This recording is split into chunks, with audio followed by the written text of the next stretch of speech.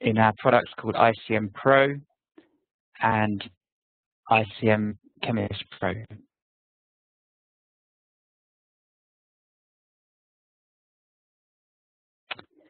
Okay, so the first set of tools we're going to look at are the ligand editing. So, for example, here on the right-hand side, we have a kinase with a ligand bound, and we may want to optimize this ligand in 3D. So you can fully edit this ligand on the fly using this panel of tools, which I'll show you inside ICM. So we have ways to change the atom type. You can change the charge of a particular atom. You can rotate the torsion angles. We can change the bond types from single, double to triple bonds. We can change stereo as well as switch between cis and trans and see the effect of the ligand bound to the pocket by doing that. By default, the editing is in 3D, but you can also edit in 2D here. And then there are some other options for when you make the edits. You can then redock the ligand. For example, you can set tethers, so you can allow certain atoms to remain in place when you redock the ligand, or you can set distance restraints between certain atoms which you know make important interactions.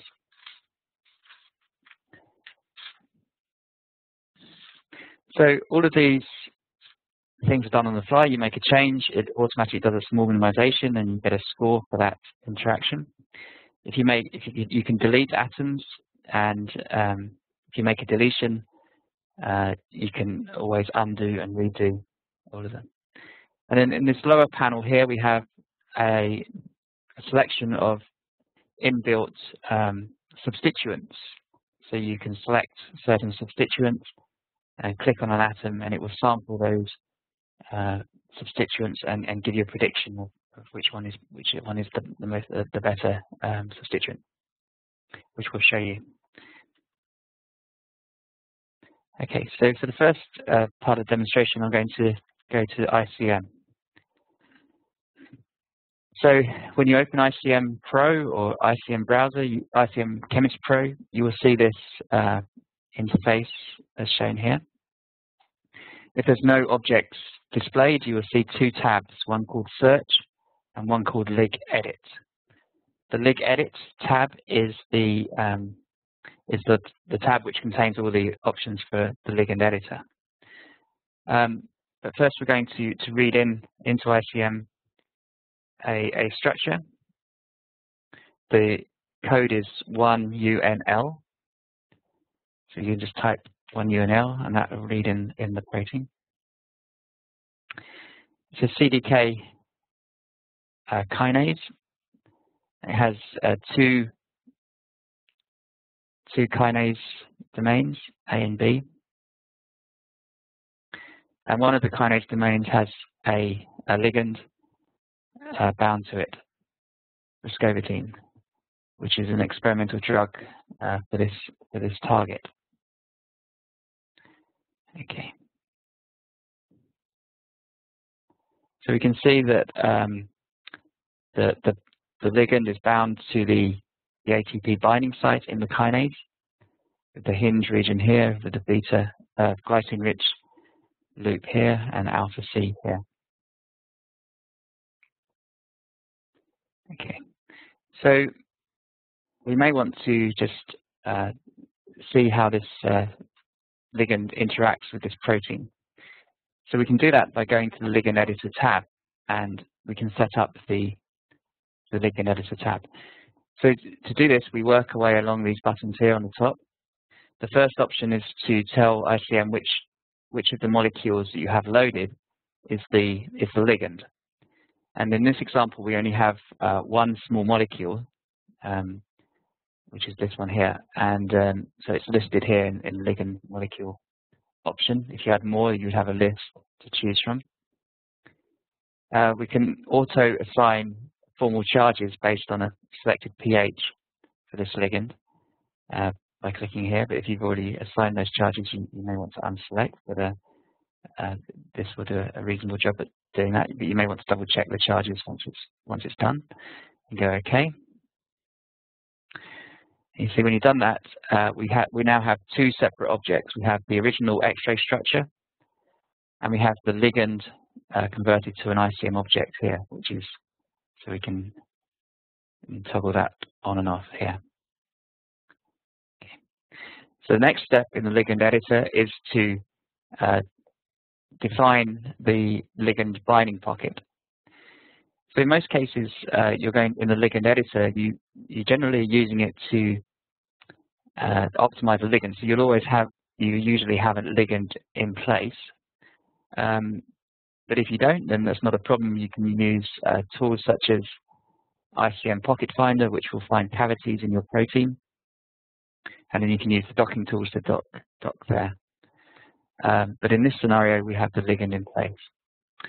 So we go to the next button along, which is Set Up Receptor. This arrow mark is, I just had a question on the chat. It's related to when you read in a protein in ICM, it reads annotation from Uniprot. So it just takes annotation and it's giving us some more information. It's a binding site, a specific binding site residue for this protein. It's directly from Uniprot. So yeah, we can undisplay that. Thanks for the question. So yeah, so the next step is to set up the receptor. We go to this button here, and we get a Set Up Receptor dialog box. It's asking us which object is the receptor. You may have multiple objects. We only have one protein structure here, one UNL. In some instances, you may have water molecules that in the binding pocket that are critical for that ligand to bind in the pose that you observe. So you may want to keep the water in the receptor. Then there are two options which are important because we read this as an X-ray structure. It doesn't have hydrogen atoms, and there would be certain missing atoms in some residues. So we can select here to optimize the hydrogens, and we can also optimize the hydrogen bonding network for asparaginins and glutamines and histidines to optimize the positioning of those residues. If we didn't know where the binding pocket was, we could use the Pocket Finder option here by clicking here. But in this example, we know the ligand's there, so we just click on Make Box around existing ligand. You can see we have a purple box now around the ligand. The purple box is usually a reasonable size to encompass the ligand that you have in place. But if, for example, you're trying to design away from the ligand a little bit more further out of the pocket, you may want to increase the size of this box here by clicking and dragging in the corners of the box. So once you're happy with the box, this is where we'll generate the potential maps for this thing. So we just go OK, and it lets you know that it's optimizing certain residues. It's building maps. So we have, for example, so it's finished building the maps. I just can't display the box here. You can toggle the maps here. So we have, for example, Van der Waals grid potential maps using a carbon probe. This is the GC map. We have hydrophobic interaction map, hydrogen bonding, a Van der Waals grid potential map using a hydrogen probe rather than the carbon probe, and for example, electrostatics here. So this provides an environment which allows you to modify the ligand and make changes and redock and assess the interactions. You see, when we did this, we still have the original X-ray structure here, and we also have the the object for the receptor, which we're using in the docking, and we also have the ligand object.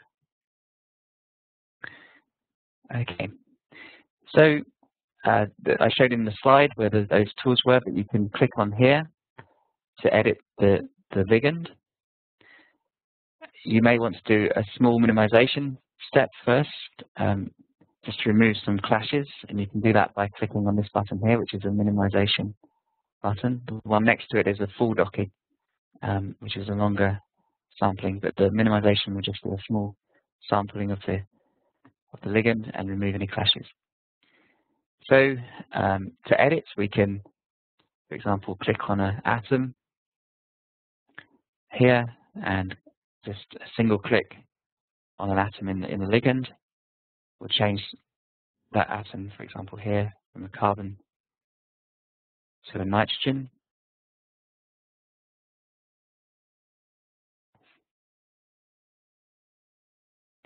We can change bond types by clicking on a bond, and so it's changing it from single to double.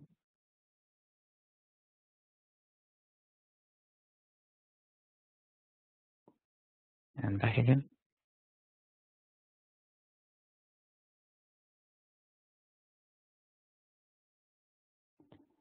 Like that. We could, if you wanted more elements, you can go more and get the periodic tables, and you can change there. You can adjust the charges here. We can rotate torsions like this by clicking on a bond and then rotating.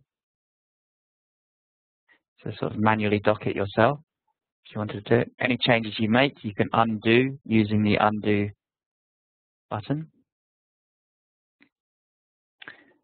Okay.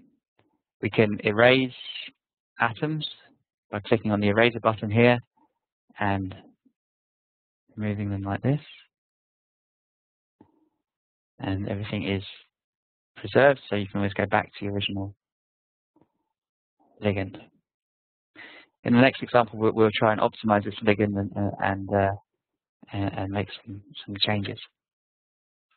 You can also edit in 2D by clicking here, which will bring up the 2D editor.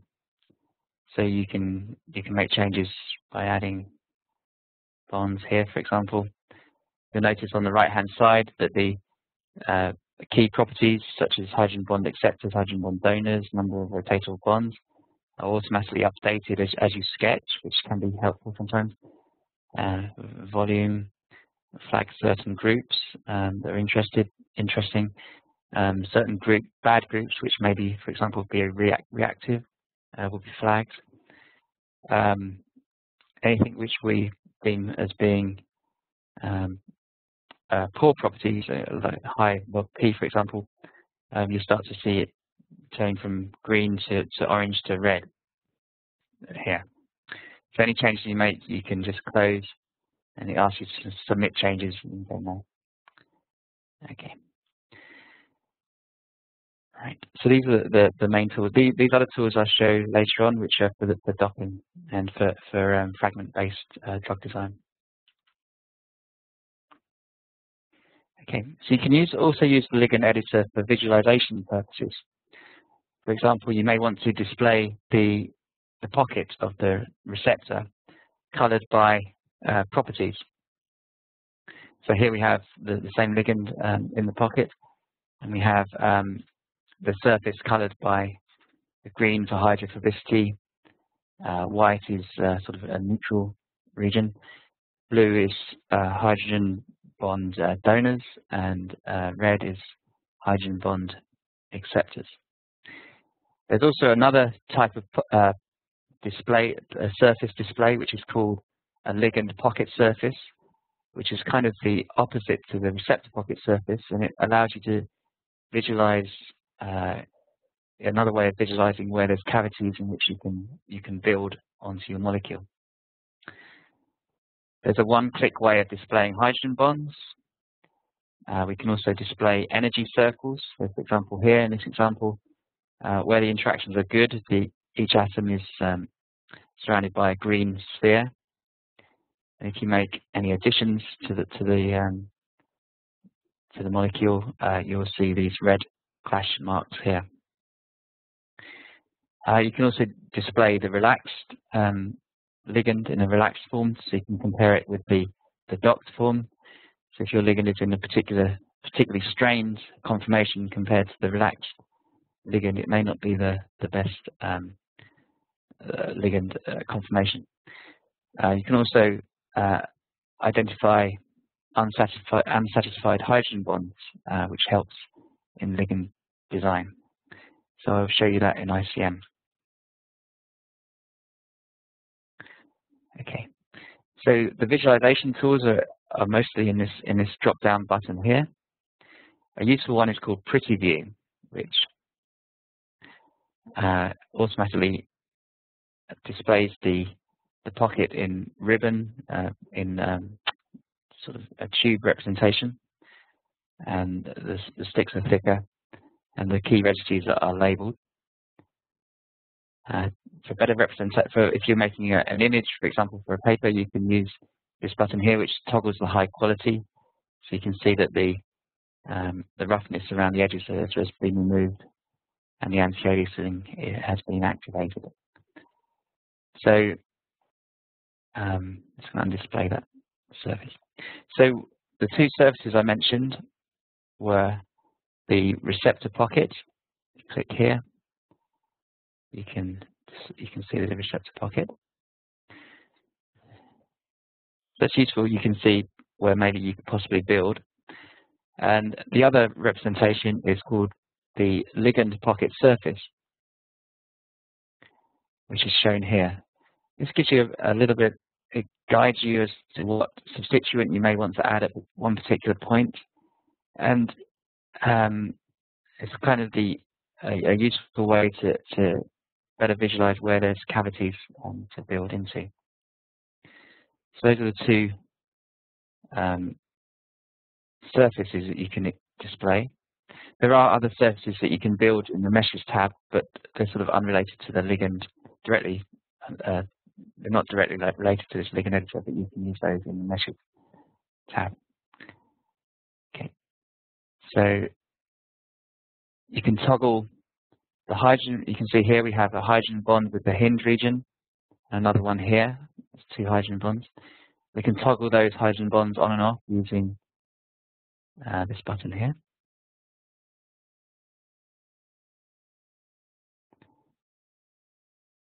And we can, as I mentioned before, we can display the relaxed version of the ligand with the most energetically favorable conformation.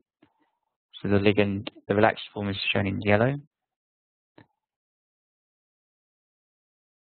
And we can also flag some unsatisfied hydrogen bonds. So they're shown in purple spheres there. Okay. So yeah, that's basically the key interactions shown here. So we could maybe start editing this ligand. The other thing is that's shown are the variables, the rotatable bonds that you could rotate, as shown as rings here. You can show different ways of showing the angles of the torsion angles, and you can also display these energy circles here. So when we're building, we can keep those circles displayed, and that will help us identify any clashes. So if we go back to our panel here, we can start adding sampling groups. You may want to display the hydrogens to do this, if you want to click on a hydrogen in order to add. So if we just chose a group here, placed it here, for example. You can see that the group is being sampled. Basically, that substituent is being docked in that environment, and it's jumping around. So you can see that rash decision to place that substituent there was not a very good idea, because we've produced major clashes here. So it doesn't matter, we can just undo that and move back to the original ligand. When you're designing the ligand, it's a good idea to keep an eye on what we call the VLS score, or the ligand strain. So at the moment, the molecule is very strained. We may want to do a small minimization, and that will improve the strain.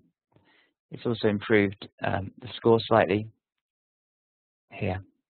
So the lower the score, the better the interaction, the better predicted interaction. Okay. So if we, for example, delete some atoms again,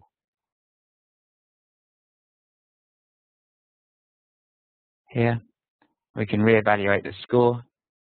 It's gone up from -24 to -19. So those interactions obviously help for this ligand to bind. So once again, we can undo those interactions and evaluate the score. Okay. So as I mentioned, one way of one option to visualize the pocket in a better way is to look at the ligand pocket surface. And in this, just make sure you don't have the delete button selected. You can see that we have like a hydrophobic region here that we may want to use to improve the binding of this ligand. So what I could do is some different approaches to do this. We may want to see if we can find a substituent that binds well, that would be a good substituent to this ligand here at this point. One way of doing that would be to go to the advanced option, and there's an option called Find Group. So basically, this is a database of substituents, and so you can calculate. You click on a hydrogen atom, and it will sample those substituents. Or you can also use your own tables, and it will basically dot that ligand. But if you want to do it on a smaller scale, that would probably take about 30 minutes to run, maybe less than that actually, depending on the speed of your computer. But just for the sake of this demonstration, we'll just select some halogens here. So I've selected 4. I can toggle them on and off using this, and we will sample those halogens at this position here. So I select them and simply click on the hydrogen atom, and you can see at the bottom in the right hand corner it's telling us that it's triangle groups. So basically it's docking those substituents. And we get a results table. It's a similar table to what you would see if you went to Find Group, but this is obviously a smaller table. So it's ranked. We could rank it by VLS score. So the most preferred, the substituent, the chlorine, has a -25 score. So you can double click here, and it will load that substituent in place, and it gives you the VLS score of -25. The least favorable substituent was reasonable actually. Well, the -24, -23, without any substituent is -23. So all of these actually improve the interactions. So that's good. You can also play around with other, obviously with other changes. to try and maybe interact with some unsatisfied hydrogen bonds in the receptor and build up and along to do that. Okay. So once you made your substitute, your change, you can also fully redock that ligand, and I won't show you because it takes a minute or so to run, and it's also a bit slower with the WebEx running. But you can just click on this button here, and that will do a full redock of the ligand, and you will see similar thing as we saw. You see the ligand jumping around in the sampling the energy using MolSoft's ICM bias probability Monte Carlo method. So moving on to the next slide. So ligand docking. Inside the ICM ligand editor, we have our ICM docking technology, which was developed by Ruben Abigayan and Max Totroff. Max Totroff is the principal scientist here at MolSoft, and Ruben is the founder of MolSoft, and he's at UCSD. This was back in 1994, papers describing the internal coordinate mechanic methods, ICM docking, and this paper describes the bias probability Monte Carlo method that we use for docking. So in the ligand editor, you can dock a modified ligand, that, as I showed you. You can also, if you have, for example, an empty pocket, you can dock a chemical table, which I'll show you in a minute. We can screen a database of substituents. We also have methods available to incorporate induced fit. So, for example, on the left-hand side, we have 4D docking, and which is a method to incorporate induced fit. So, if you have multiple receptors or certain models of your receptor, you can dock directly and seamlessly into each of those structures.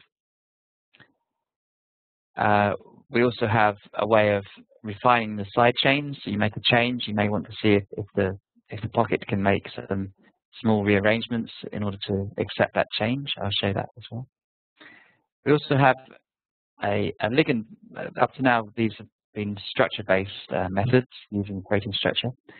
But if you may be in a scenario where you have a collection of ligands that you know bind, and so you can superimpose those ligands and then dock to the property fields, or a sort of a continuous 3D multi-component potential for those fields. So rather than docking to the protein, you're docking to for example, here we have some ligands superimposed, and then we can say that this region has a propensity to have a hydrogen bond acceptor and a hydrogen bond donor here, a lipophilic region here, for example. So it's a ligand-based method here. We can also do covalent docking directly inside the ligand editor, and you can also dock fragments and leave those fragments as well.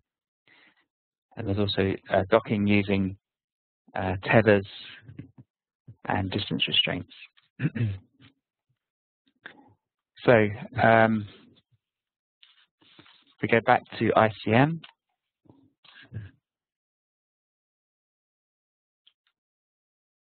here, I'll try and show you some of those things.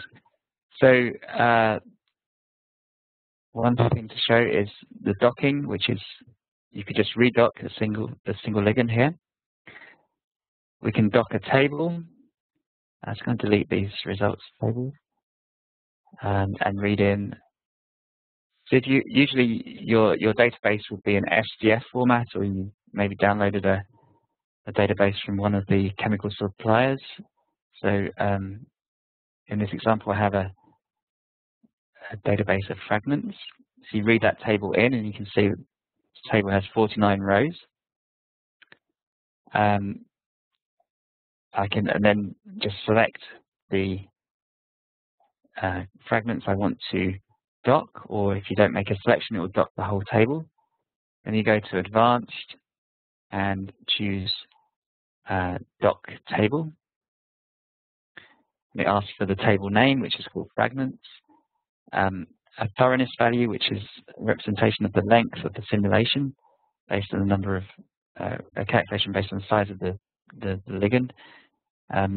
Generally, for small molecules, thoroughness of 2 is reasonable, but in the ligand editor, because you're usually just docking 1 or 2 or 3 ligands at a time, you can maybe increase the thoroughness to do a longer simulation.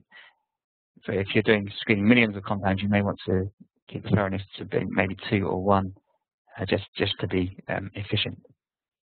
And then you'd go OK, and you'd get the results table as we saw before. You may have made some changes to your ligand, and you want to see whether there's any flexibility in the side chains that so you can refine the side chains by clicking on Advanced and choose Receptor Side Chain Refinement. It asks you which side chains you want to sample. Just go OK, and you can see that the side chains are moving around, being sampled.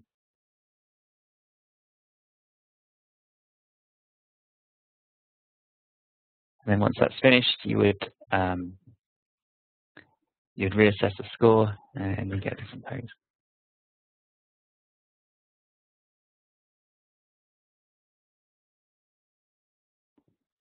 Just going to stop it halfway through. Yeah.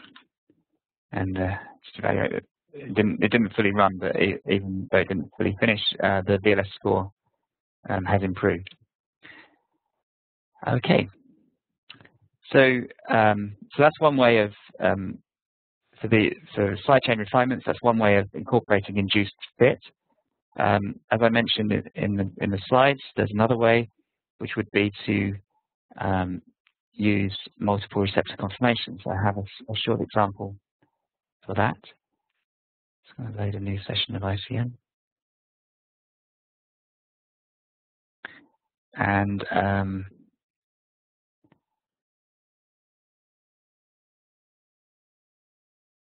okay. Oh.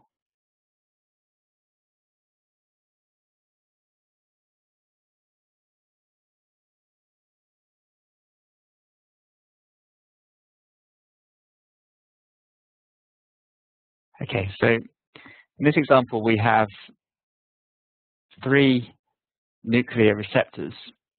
They're all the same nuclear receptor. But in order for this ligand we have here to bind, that pocket needs to adapt to that ligand. So what we would do is we would superimpose these 3 receptors by selecting them and choosing Superimpose in the Display tab. It asks which one you want to have as a static object, so all of these 2 will superimpose on here. Go OK. And if we look at the pocket, just undisplay that. So we can color, just for simplicity, we can color by object. If you click and hold on Ribbon tab, for example, you can color by object.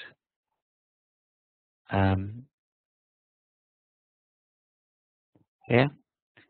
And we can also do the same for the side chains around the pocket. You do it on they're displayed in stick, so click and hold and say color by object C, which will color the carbon atoms according to the object. So we can see even that certain residues, there's flexibility in these side chains basically in this protein.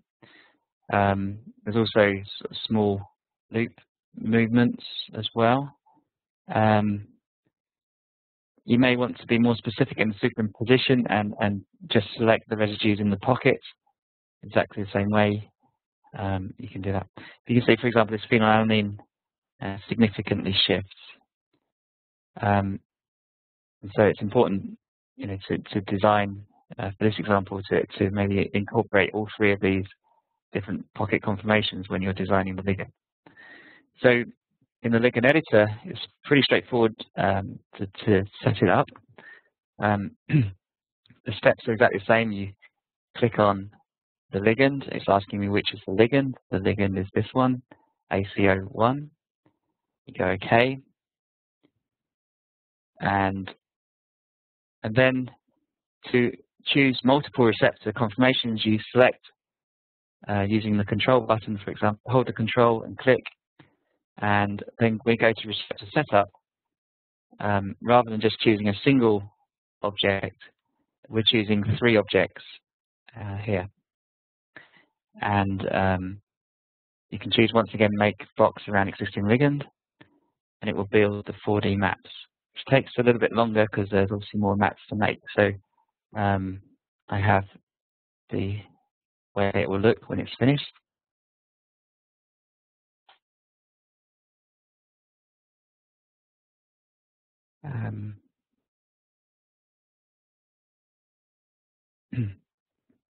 Yes, so once it's finished, we will see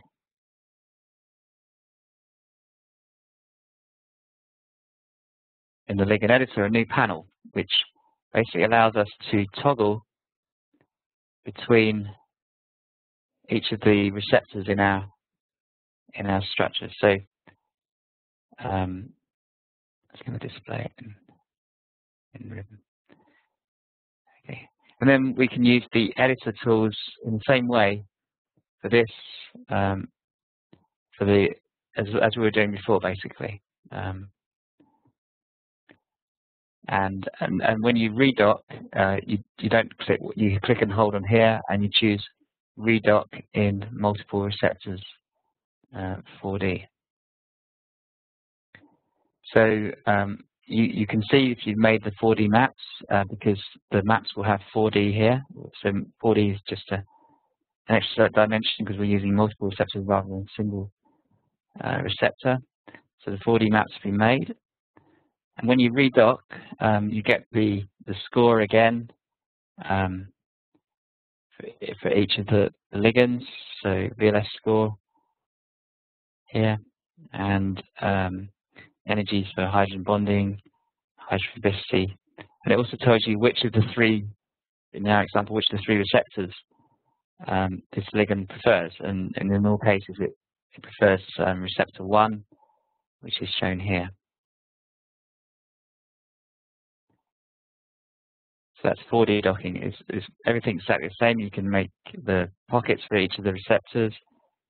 You can find groups as well, and also edit in the same way, but for multiple receptors. I had a question about fragment databases. We have on our website I can't go to it at the moment, but we have a database called MolCart, which we have 2 separate databases. One is a screening database, which is a database of drug-like compounds, and there's a separate database called of fragments, basically building blocks. You can download those there. We also have inbuilt fragments or substituents here, but for screening purposes. And if you want to add your own, you can do add new, and you can draw your own fragments and what have you. And that will add it to this table, so you can add that here. And also we have an inbuilt database which is in the distribution, which you get with ICM, which we'll use here. You can screen called find groups.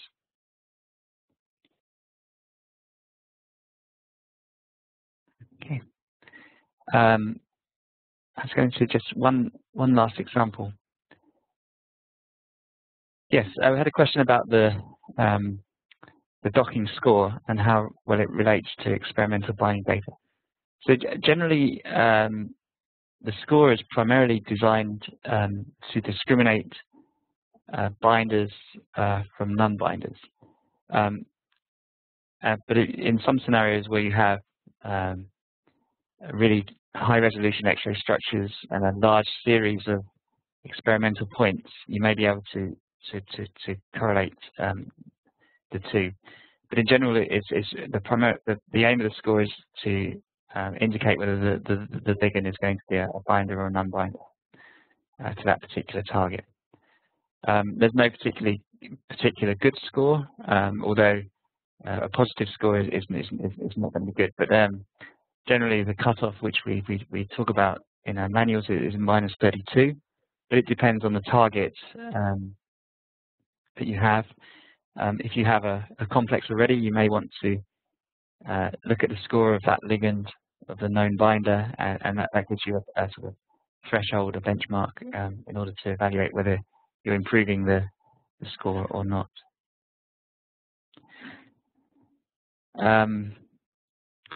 Yes, so the final example is ligand-based design. It's just a quick example. It's just kind of the opposite to what we've been doing. So here we have, here I've taken 4 cyclooxygenase inhibitors, like the famous Vioxx and Celebrex and ligands like that, and indomethacin. They're superimposed according to how they're bound to the pocket in their crystal structures. But you can use chemistry tools for superimposing. And basically, this is imagine we're in a scenario where we don't have the pocket, but we have a great selection of ligands with known experimental data. So we can superimpose these compounds and then dock to the atomic property fields of these ligands. So we can do that in the ligand editor. Basically, you go to the setup receptor, because this is really now our receptor, and we choose the APF tab, and we select, using the control key, the templates that you're interested in, and then basically ICM will use those to build the maps. Yeah.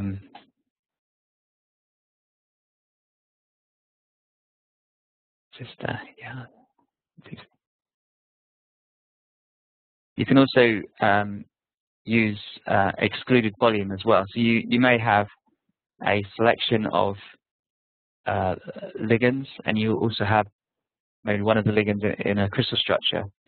And so when you're docking, you can define an excluded volume where you'll get a penalty for adding a substituent which would likely clash with the receptor. But in this case, we'll just use this example. So it builds a series of maps again for 7 different pharmacophoric properties, such as hydrogen bond acceptors, hydrogen bond donors, lipophilic regions, hydrophobic regions, and such like. That paper this method was developed by Max Totroff, and the method is fully described here in this paper here. So basically, you can visualize these fields here, and so when you make any edits, you'll basically dock the ligand into these fields and give you a score in a similar way as before. Okay, so that basically ends the seminar. Next week we have a webinar on virtual ligand screening. So this is a higher throughput virtual screening, docking millions of compounds to a receptor, and also using 4D docking and that. We also have, if you have any questions, once again, feel free to email me or give me a call. And also, if you want to keep track of all the new developments here at MolSoft, use Twitter or Facebook, or go to the news and join our mailing list. Thank you very much for joining the webinar. I'll be here to answer some questions. One of the questions we had just a minute ago was about the 4D docking, and the question was, do the receptors have to have the same sequence, i.e., like the same amino acids in the pocket? In the ligand editor, they don't, which is useful. So basically, anything you superimpose, as I showed, will be used in the 4D docking. So you just select the receptors that you have and use it that way. Okay. So if there are any other questions, feel free to put your hand up, or I think there's a way to put your hand up using the WebEx, or just simply type a message in the chat. Thank you very much.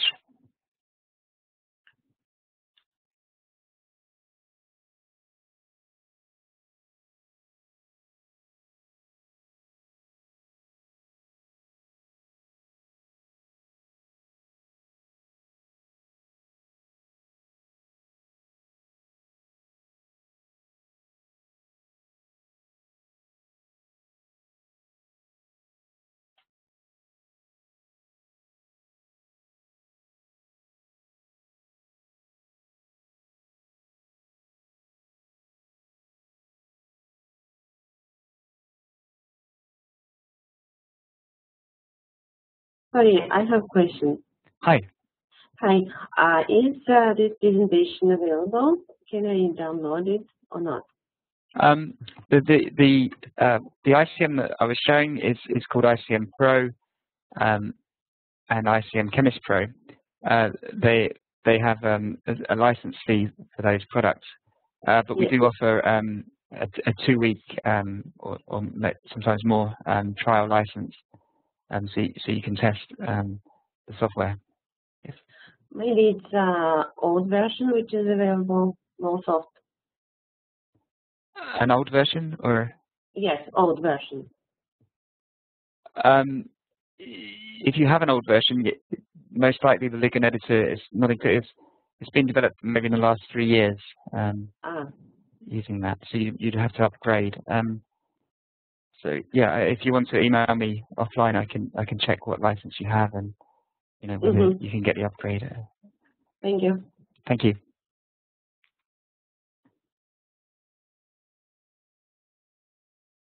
You had a question whether it's good. The webinar has been recorded. It has been recorded, so I'll try and put it online so you can view it.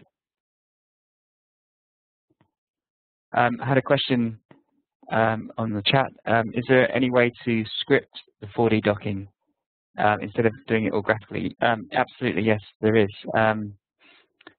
Probably if you want to do that, next week's seminar is probably going to be more relevant. We can go into a bit in the because the Ligand editor is more designed for graphical, sort of visually changing things. So using the docking menu, you can set up the 4D docking and run it in batch on the server, or whatever you want to do with it. Thank you.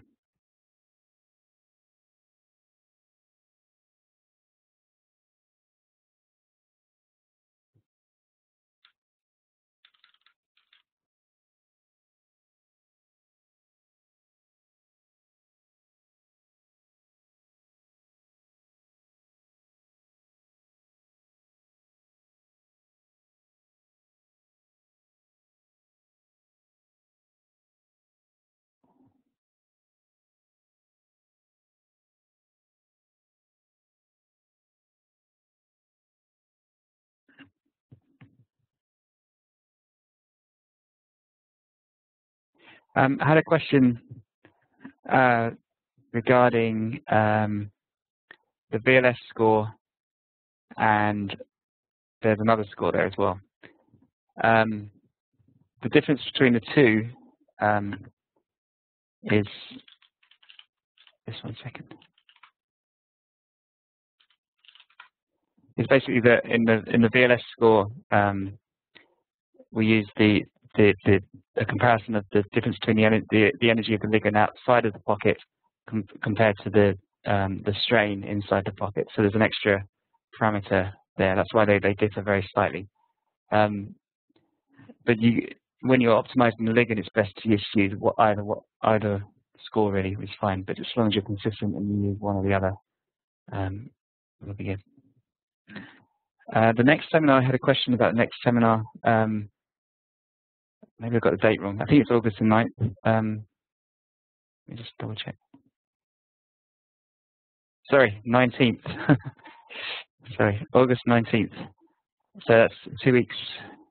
Not next week, it's the week after. Thank you. And that should be a Monday. Thank you for pointing that out.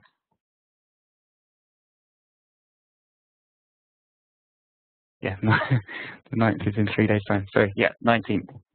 And then the one after that is on atomic property fields. So that would be it'd be ligand-based screening, ligand-based superposition, and also Max Totrov has a paper on how to superimpose protein pockets, which maybe bind the same target, but and so have the same properties, but have different sequence. And so you can use atomic property fields for superposition of proteins as well.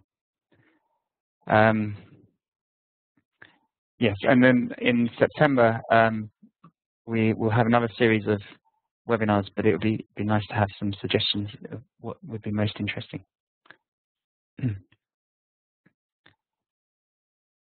I had a question about how the recording of this is going to be shared. I'll send an email to everybody who was on the webinar, and you can download it there by email. Andrew. Hi. Hi, it's Tamara. Hi, Tamara. If you can hear me fine, I just want to ask a quick question. Sure. So the very last step you had shown was starting with the ligand, which I guess becomes the receptor. Yeah. In that example. So what if you were trying to dock that into a receptor that only has partial structure? I know that the part of the structure would have to be built, but is it wise to use the docking first and do the induced fit and then build based on that? So you're talking about the ligand-based? Yes. The ligand-based. So when you mean part of the structure, do you mean you only have part of the ligand or part of the receptor? Or so I have the ligand, and I have in your example, one of the examples you gave of 3 structures. I could superimpose them, but one of the structure is missing part of that pocket. Oh, okay. So I'm kind of confused at which way to start when doing the docking. So what would you suggest? If you have, it's going to be difficult to use the one without part of it. You could use a sort of hybrid ligand-based and then use the if the ligand is a very good binder, and hopefully you maybe have some additional ligands that are similar that you can superimpose. One of the structures is solved with the ligand. So and do you have any other ligands that you could, because you could superimpose those and just use ligand-based in that case. Okay. If there's a gap, you could build a model of that region, but obviously you have limitations because of the model.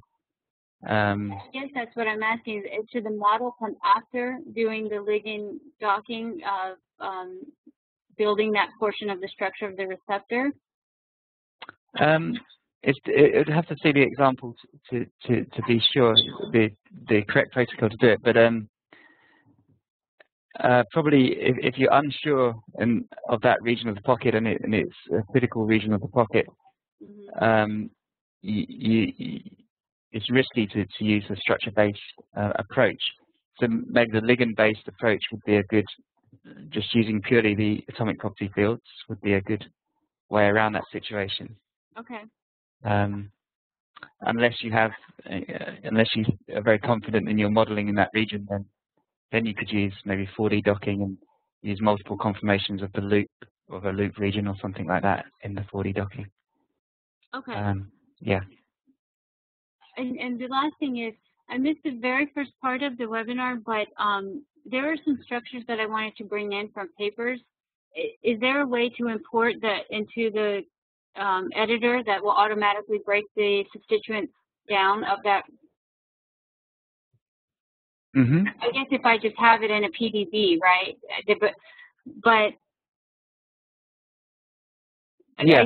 I've had difficulty taking the structure that I've only seen not solved, but just biochemically shown to be an inhibitor. Okay. Yeah, in that scenario, you could probably the best approach would be to say use the Ligand sketcher, the 2D editor option here, Okay. and then you sketch your molecule. Okay. That's and then put it in a table. So you would append to a chemical table. And then you would then dock. Then you go to in the ligand editor, you could dock it by going dock table, and that will dock that ligand. Okay. Okay. So you have, or how many ligands you have in that table. Or you could just completely change this ligand in the 2D editor. So if you go, for example, here with this kinase, I click on this button here, just give this panel, go to the 2D editor button here, and then just completely delete this, and then just draw your own molecule in the pocket. And obviously you'd have to redock it correctly. Yeah, so I just have to resketch it from the paper when there is no structure of it. Okay. Yes, yeah, and there's a redock button here. Yeah, so you'd have to sketch it all. It would be so nice if I could just click a button and ICM brought it in. Well, it depends what it is, because we have, if it's a well-known ligand drug, then we have a dictionary that you should be able to well, at search. least yeah, okay. Here, for example, yeah, you could, whatever. Yeah, or you can, if you have the smile string, that's a relatively quick way of doing it. You just do, you could get the smile string and then just paste it here. Okay.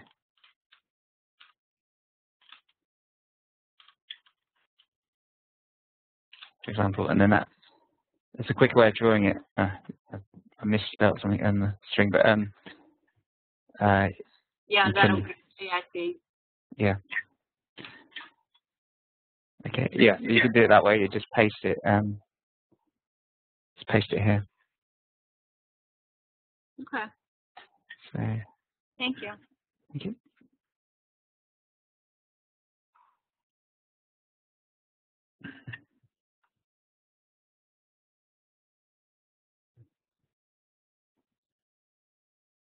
You can also search, I think, here as well, drug bank, for example, or by ligand code from. So yeah, there's a number of quicker ways of bringing in the ligand rather than sketching.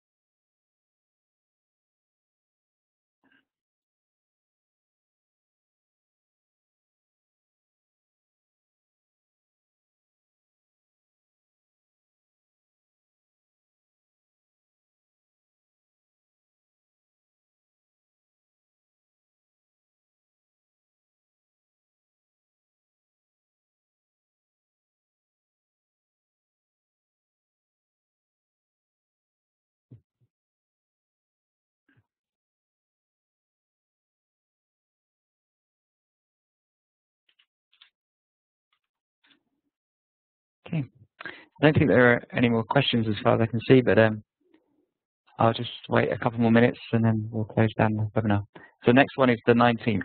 Sorry about that. It's 19th of August. Thank you.